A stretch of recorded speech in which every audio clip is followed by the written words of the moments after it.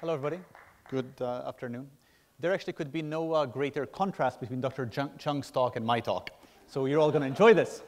I am going to talk about, and we did not coordinate this, is it all about me? And I'm going to start, as I often do when I'm trying to think of the answer to everything, by thinking about 7-year-olds. There's nothing more enthusiastic in the world than a bunch of 7-year-olds. And this really enthusiastic fellow here is my son, Oliver. Oliver is obsessed with soccer, and he's in particular obsessed with this guy here, Mario Balotelli. And Balotelli is a goal scorer, and he is as well known for his goal scoring as he is known for his exuberant self-regard. And he scored here a goal against Manchester United, and he lifted up his shirt to show this other shirt that says, "Why always me?" And now you can all think about why always him, and if you'd close your eyes and think for a second, many of you will think, well, you know, he was born lucky and he's a good player. But there is another answer, which is the subject of my argument, is that the reason it's always him is because he was playing at the time with the best team in the world, probably, which was Manchester City, which is the winning team in the toughest league in English Premier Division. It was always him because he had 10 people passing him the ball, and that is what made him the goal scorer. So I'm going to make an argument that if we are interested in predicting why me, we cannot stop at just the individual, and we need to think about context. And that if we're interested in predicting the health of populations, we cannot think only about individuals. Now, why am I starting with this metaphor? I'm starting with this metaphor because biomedicine, what we're all engaged in, has gotten more and more individualistic of late. So in particular, thinking only about the individual is what our friends economists call fundamental attribution error, which is our tendency to ignore context and attribute an individual's success only to their inherent qualities. That Balotelli scores because Balotelli is a genius, right? And Balotelli scores because he's surrounded by 10 geniuses. Now, why is this relevant to us? Well, it's relevant in many ways. I would recommend anybody spend 45 minutes on Amazon browsing for self-help books about how to make yourself healthier. It's really a lot of fun. My favorite being "You Are Your Own Gym," and this gentleman doesn't know me. I am the furthest human being from being my own gym in the face of the planet. There has been tremendous progress, obviously, in genetics, as Dr. Chung well pointed out. And with this has become the advent of personalized medicine. Now, personalized medicine really is a rubric for health promotion that's based on individual diagnosis and individual prediction for individual health. Of course, corporate interests are not far behind. This from a company, 23andMe, that lets you buy valuable, notice valuable, ancestry information for the price that's cheaper than the price to buy an American Girl doll. So we are really moving in a direction of that if we understand individual, be it behavior or be it genetics, we can predict. And the notion here is on prediction. We can predict how the individual will do in individual health. Now, this idea, as far as I'm concerned, is deeply compelling. This is the definition of compelling. It's interesting. It evokes attention, admiration. It's powerful, irresistible. It inspires conviction. I want to believe it. I want to believe that if I become my own gym, I can improve my own health. And that if I know exactly my genetic code, you can predict my health. The problem is that this thinking confines us to a syllogism. And the syllogism is as follows. Genes are associated with disease. We know that. It is a fact. We can genotype individuals. We know that it's a fact. Therefore, we can predict disease in individuals. Now, just make an aside since Dr. Chung came before me, everything I'm saying dwells in the world, which is most of the world, of adult health dealing with genotypes with low heritability. Dr. Chung was talking about something different. So actually what I'm saying is not in contrast to what she was saying, although it seems that way from the audience perspective. So I'm actually talking about the world of low heritability, which I'll come back to in a second. So this, what is wrong with this? Well, it's sort of wrong. And I am going to show you, why it's wrong for 2 reasons. There are many reasons, but I'm going to focus on 2 reasons. So the first reason is that population observations are not the same as individual observations. Now, what do I mean by that? I'm going to start with cholesterol. So for those of you over 40 in the room, which is really just the speakers, every year you go to your physician and she takes a blood test. She takes your cholesterol.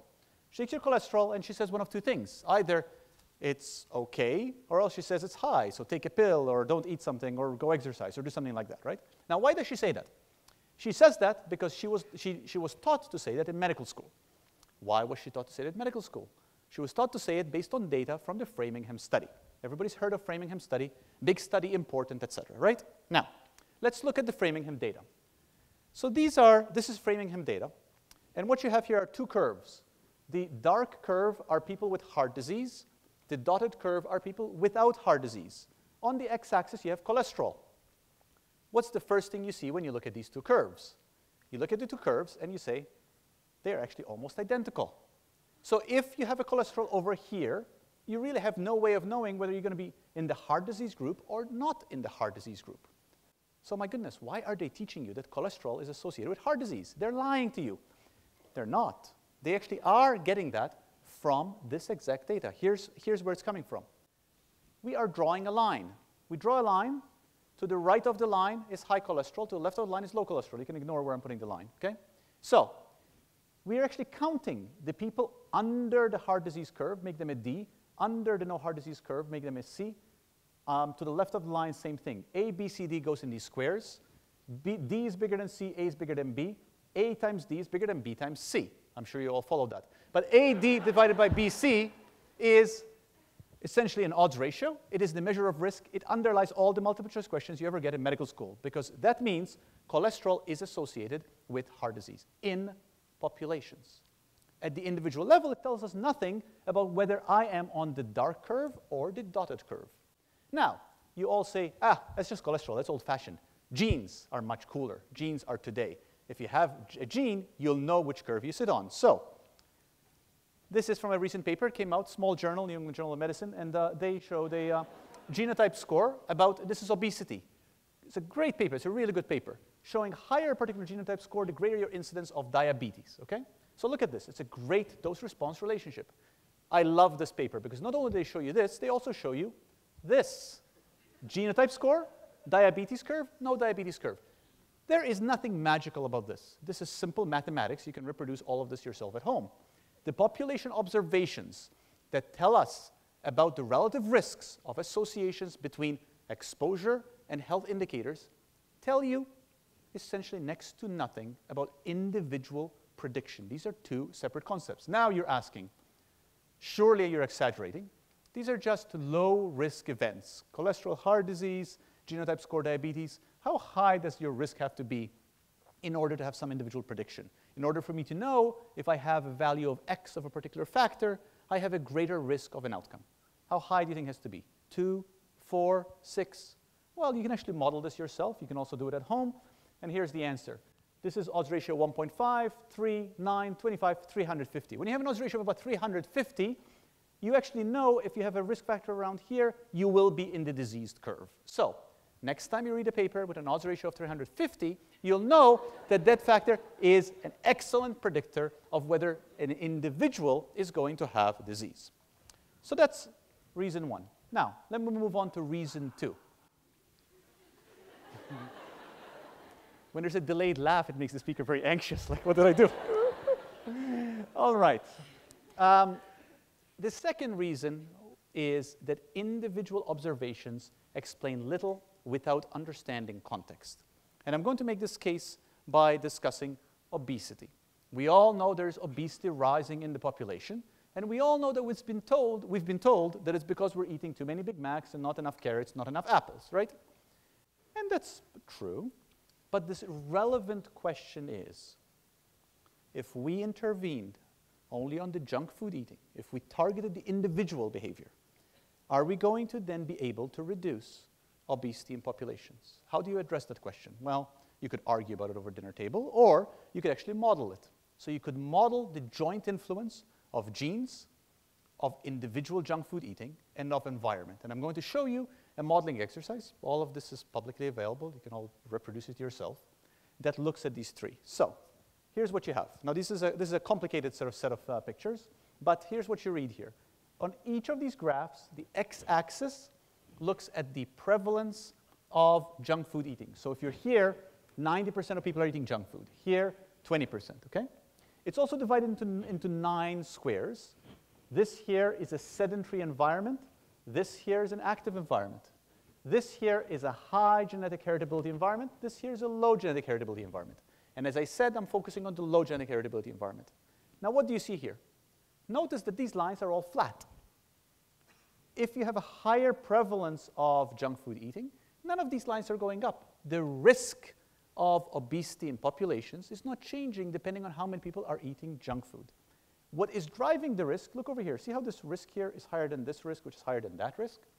What is driving it is whether you are in an environment that's sedentary or in an environment that's active. Therefore, the risk of obesity among those who eat junk food is driven almost entirely not by the prevalence of junk food eating, but whether environment promotes a sedentary lifestyle. Now, these are risks. There are many of you in the audience who are public health students, so you will say, yeah, you're just talking about risks, but how about population attributable fractions? For those of you in medical school, that is a way of quantifying how much a particular behavior or exposure contributes to disease in populations. So what if I change the axis? Let's talk now about how much junk food contributes to the burden of obesity in populations. I'm going to do the same thing, and I'm going to show you that. So here are the same 9 curves, and here's what you see. Again, these are all flat. That just because there's more junk food eating, none of these curves are going up. In fact, over here again, in the condition of low heritability, you have higher prevalence of obesity in highly sedentary environment. And the message there is that understanding the prevalence of junk food eating is telling us very little about the contribution of junk food eating to the risk of obesity without also understanding the environment. So 2 main points I'm making. Populations and individuals are different. That if we say we understand that there's a particular individual factor, be it a gene, be it a behavior, that is associated with a particular health indicator at the population level, that is very different than predicting what happens to the individual if the individual has that particular exposure. And secondly, that unless you take into account co-occurring context together with individual factors, we are not going to be successful in predicting health or disease in populations. I'll stop with this.